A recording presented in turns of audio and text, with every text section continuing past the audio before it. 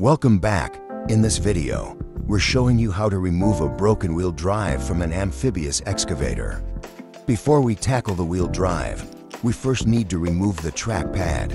Let's get started.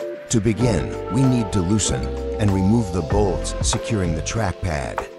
Make sure to use the correct tools, as these bolts can be quite tight. Once the bolts are out, carefully remove the track pad.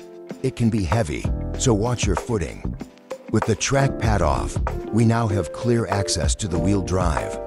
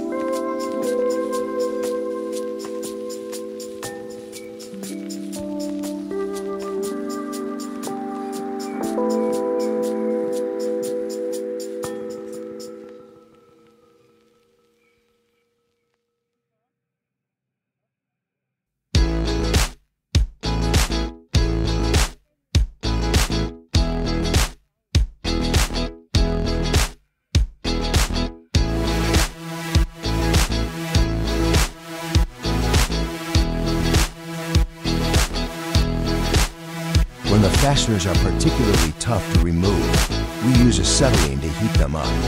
The heat causes the metal to expand, making the fastener much easier to loosen and remove.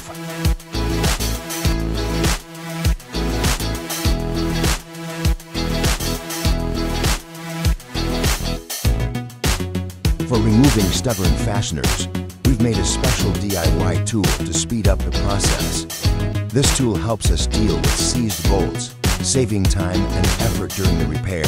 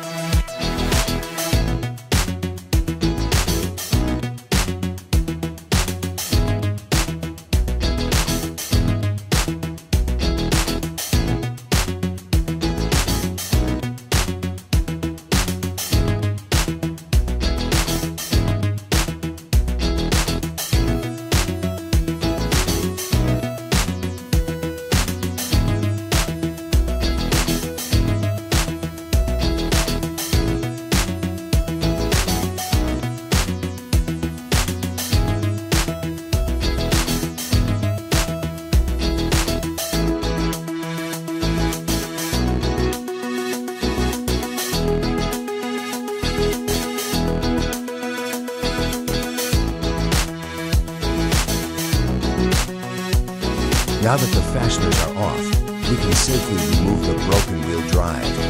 This is an essential step in maintaining your excavator's functionality. And there you have it, the broken wheel drive is removed and the job is complete. The combination of our DIY tool and acetylene really made the process a lot smoother.